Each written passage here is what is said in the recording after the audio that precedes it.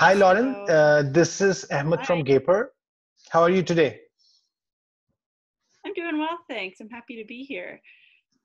So, in the remote world, are you in the remote world right now, or you are in a physical world somewhere? Yeah, so I've been working remotely for about a little over a year now.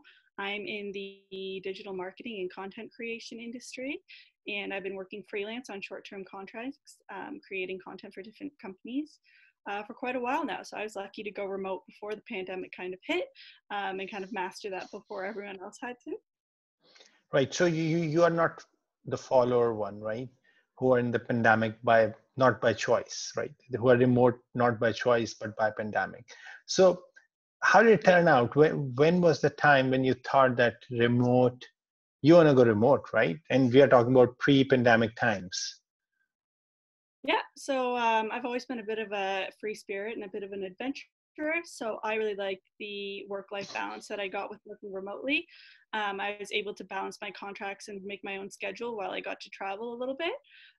So I did a year's winter snowboarding, and then I actually bought a van with my boyfriend and was living in a van, traveling around Canada, while I still got to maintain all my work projects and create content for different companies. It was pretty cool. That's quite interesting. How does the connectivity work? Is it easy to stay connected all the times while you are on road? Because that's a tough one. Yeah, so in this world, it's actually quite easy to stay connected. Most major towns and cities have great service and even free Wi-Fi in different places. I did encounter when I was traveling through the mountains of BC, it definitely was a little bit of a challenge in the way that you just straight up lose signal in certain places. But if you have a pretty good schedule and good time management, you can kind of book your meetings around the times that you know you're going to be in a town with good Wi-Fi and get some work done there as well. Right. So, what's a typical day for you? What kind of work you love to do, love doing, and for which companies, and what's the kind of value addition you do in your life cycle? Yeah, so a lot of my work is creative based. So I create content for social media through like, graphics, videos, photos. I also do freelance kind of marketing services. So I'll help companies kind of define their brand, work with their customers, establish their target markets, etc. So it's kind of just a lot of meetings with different companies, kind of figuring out their strengths, weaknesses, what they need from me, and until they feel like they've been.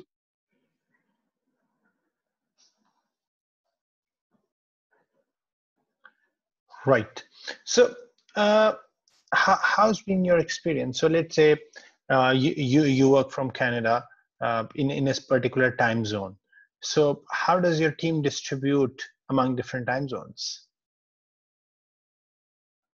Yeah, so my current team is based all over the world. We have people working in the Philippines, Europe, Middle East, all over Canada. Canada alone, we have people working in completely different. It's interesting. We work at a company right now that everyone can make their own hours, and no one's locked in by the typical 9 to 5. You kind of have freedom to do the work when you need to. So this allows us to kind of schedule meetings and face-to-face time when it's needed. It's a little bit limited. It's only limited to the bare minimum.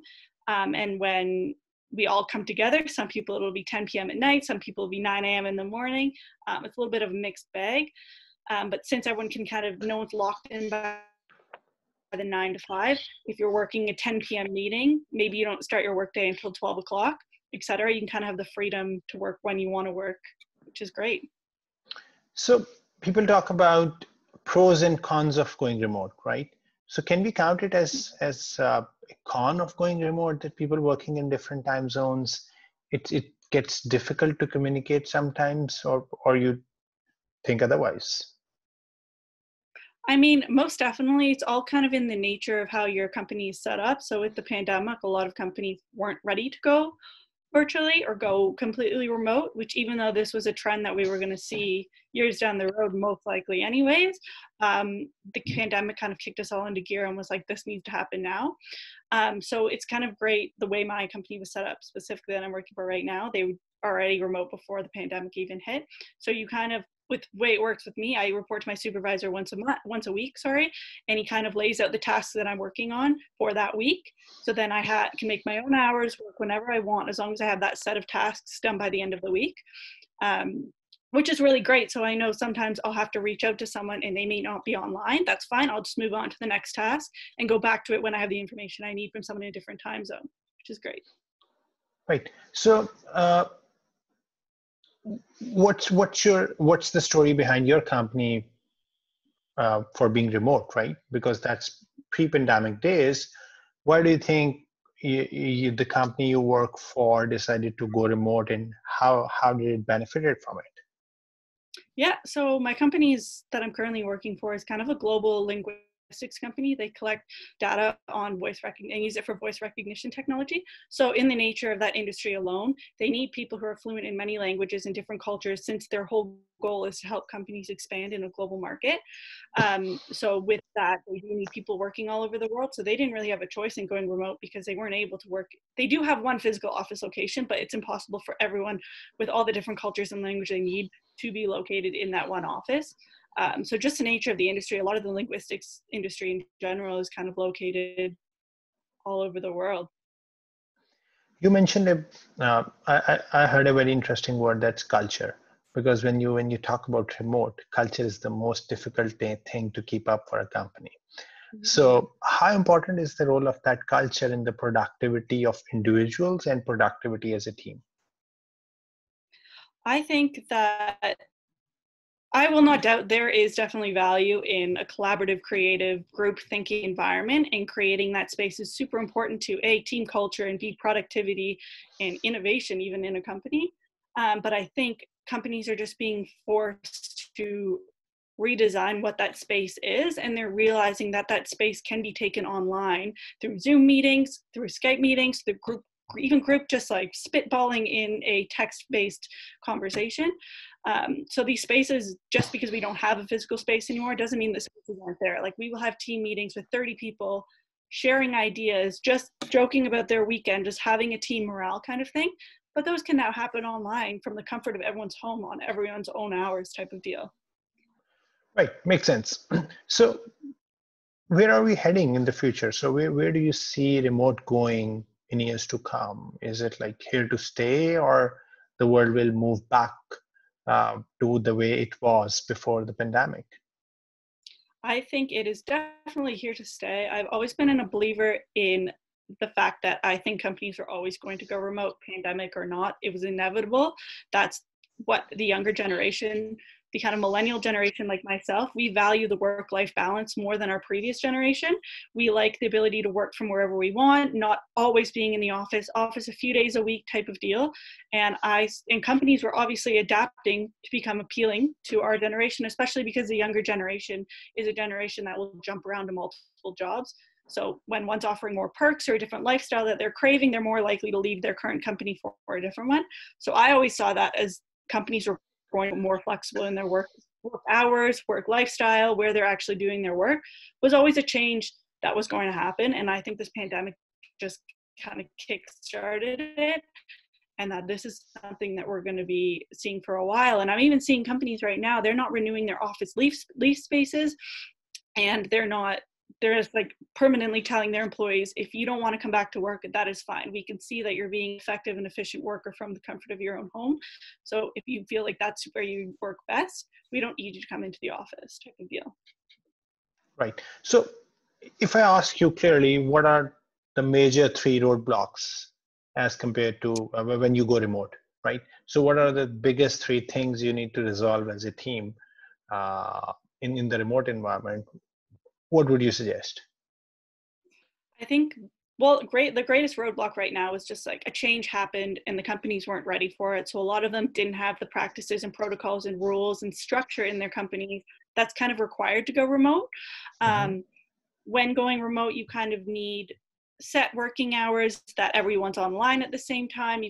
As flexible as it is, there's always going to be a few things that need to stay in place to ensure that you have an efficient workforce. And a lot of companies didn't have that, which could be a huge roadblock because you have people working from home, not knowing what they're doing, no direction in their jobs, which is never a good thing. So I think it's really just kind of the biggest roadblock is the communication as an organization and just creating those teams and those workspaces again, recreating them online.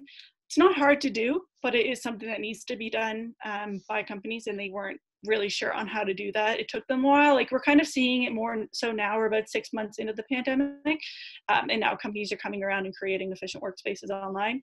But in the beginning, there was definitely a time of flux where a lot of companies didn't know what they were doing. Right. So at Gaper, we are the biggest advocates of going remote, right? We for last many months before the pandemic, we were the biggest advocates that you need to go online, you need to go remote. That's the future. If somebody is sitting 5 hours away from you, or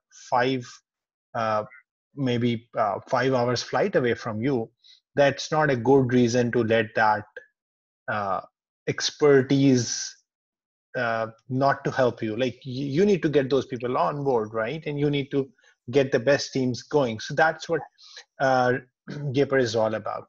So how important is it for setups like Gaper, and there are other similar companies as well in the days to come? And how can we help the companies like yours or other companies to capitalize on remote as well as they can? I think that there honestly be like a mental and communal shift towards being open to remote work, because it's more like working remotely between two employees. It's definitely a give and take. You can't have everything you need to do your work right away, and flexible hours is just something that comes along with remote work. You need to be able, like I said, to I can't get that information right now, I can't complete that task, hey, I'll come back to that, I'll move on to the next task. But there are companies out there that want things done right away, right now. You need everything you need to get your work done immediately. And if we have that mindset continually, then remote work is never going to work. But in the kind of individual roles where you're kind of your own team, it works amazing. And I think it really, you limit yourself on your talent if you are saying that someone cannot work for your company just based on their geographic location. Like even the way we do it, where you report to your superior once a week, that can be once a day, that can be twice a day, as long as you find that period of time between both of your schedules that works for both of you, and allows you to communicate in that sense. And then you have what you need to get the work done on your own time, which is great. And I mean, even I will admit there are some times where it's 9 p.m. at night and I'm jumping on a 20-minute call, or I'm emailing someone at 10 p.m. at night just because that's their time zone. But I take that as yes, it's not ideal, but I think about the flexible and freedom of the lifestyle I get to live. And I said, that's completely worth it. That's totally fine to me. Right. That's the trade-off. That's the trade-off you need to see, that are you flexible in your timings in terms of work and in terms of your personal plans or recreation or whatever you want to do in your life. So it's good to see that when someone finds the best mix, because what I see mostly is that people are tilted towards one side. If somebody's working, he's like working as a workaholic and not giving time to their loved ones, as compared to someone else who's not able to keep up on their professional lives. So I'm happy to see that. Even myself, it's like when I'm looking to apply to jobs, I absolutely love the fact that I'm not limited by my geographic location. I can live in Ontario, work for a company in Vancouver, work for a company in Nova Scotia, on opposite sides of the country. I'm not limited by where I get to apply. I can apply to any job in Canada because I know I can do it from the comfort of my home. And that's just me, one person in my own country. Imagine if you opened up the entire world to being able to apply to jobs. The vast amount of talent you would acquire is just completely worth any structural changes you would have to make to your organization. Absolutely agree. So, Lauren, thank you so much. We like to keep our podcast shorts so that people like listening to them. So thank you so much for being on the show today. It was lovely having you and listening directly from someone who's sitting remote. Yeah, absolutely. I love being here. Thanks so much for having me. Thank you so much. Have a good evening. Good afternoon. That's the beauty of remote. Yeah.